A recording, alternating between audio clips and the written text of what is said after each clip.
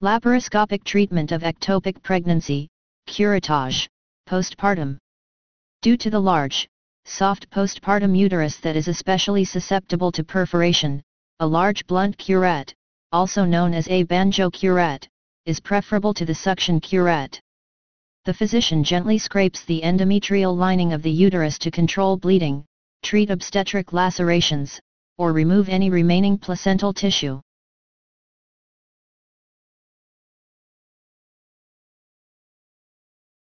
What is the appropriate code to report for a suctional D&C of retained placenta after the delivery? Code 59160, curettage, postpartum, for the D&C of the retained placenta.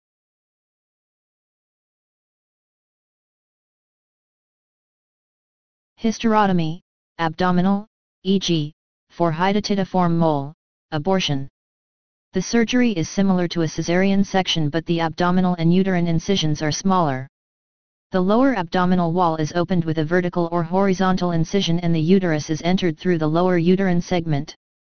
The physician removes the embryo or hydatidiform mole and may also remove any remaining membranes and placenta from the uterine cavity.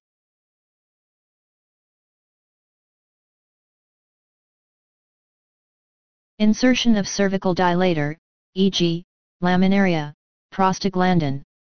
The physician inserts a cervical dilator, such as a laminaria or prostaglandin, into the endocervix to chemically stimulate and dilate the cervical canal. Using a speculum, the physician views the cervix and uses a tool to grasp it and pull it down.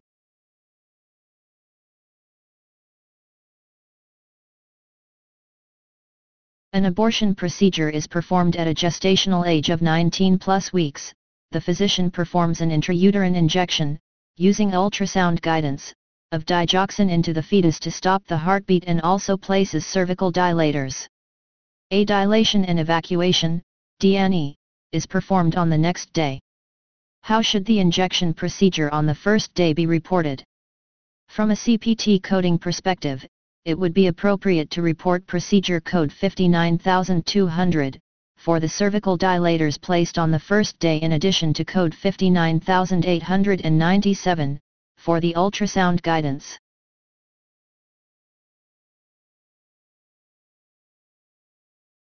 Episiotomy or vaginal repair, by other than attending. To repair an episiotomy, the physician sutures an incision made in the external genital area to widen the vulvar opening, avoid tearing, and permit easier passage of the fetus. To repair a vaginal tear, the physician approximates and sutures any vaginal tears or lacerations resulting from delivery.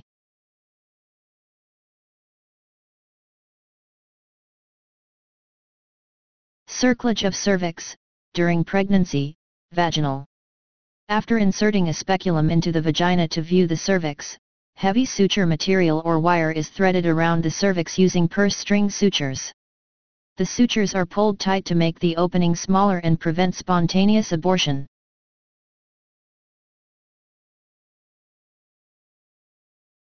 Cerclage of cervix, during pregnancy, abdominal.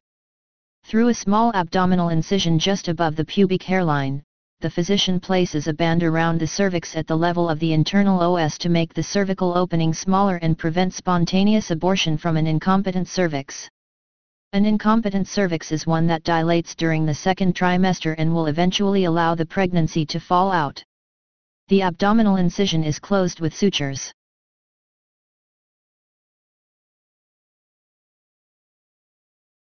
Cerclage of uterine cervix, nonobstetrical.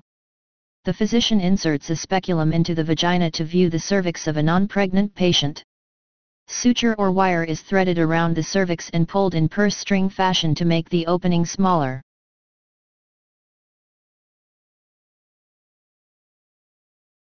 Hysterorrhaphy of ruptured uterus. The physician repairs a uterus that is lacerated or ruptured during pregnancy. A large incision is made in the abdomen and the uterus is sutured in layers. The abdominal incision is closed with sutures.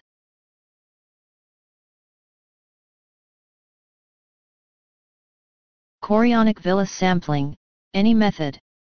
In the transcervical method, the physician inserts a catheter through the cervix and into the uterine cavity toward the placental site. A sample of the placenta, chorionic villus, is aspirated to obtain placental cells for analysis for chromosomal abnormalities.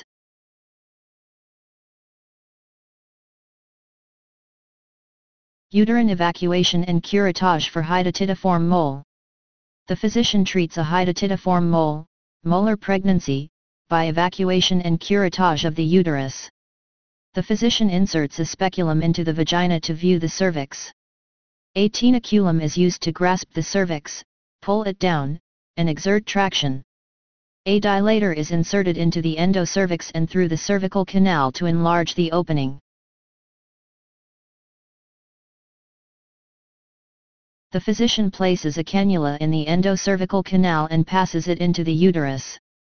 The suction machine is activated and the hydatidiform mole is evacuated by rotation of the cannula. After suction curettage, a sharp curette may be used to scrape the uterus and confirm that it is empty.